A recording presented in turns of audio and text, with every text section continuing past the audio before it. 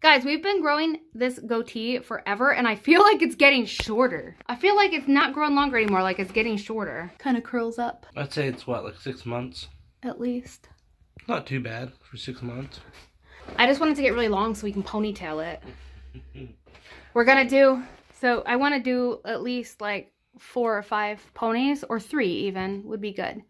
You know how people do, like they do like the little rubber band, and then a couple inches down they do another, and a couple inches down they do another, or I think they do it like 1 inch apart. So you have to grow at least 4 more inches to put 3 ponies in there. Damn, it's gonna be a while. Because you like to play with it and it falls out. That's true. I play with it and freaking long hairs come out, and I'm like, no, it took so long to grow. My gray one didn't. How come the gray one sticks around but doesn't? The gray one doesn't. The gray one doesn't fall out. That's funny.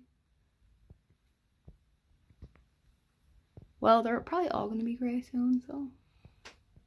JK, JK. Guys, he started getting gray hair when he was like 17, right? 17? Yeah. Because I know we got together when you were 18, and you already had gray hair, like some. That's insane. Like a few pieces, and then it just started multiplying. Long hair too. Well, you did kind of grow hair on top when we met, but you were already starting to go bald at 18. 18, you're gray and bald.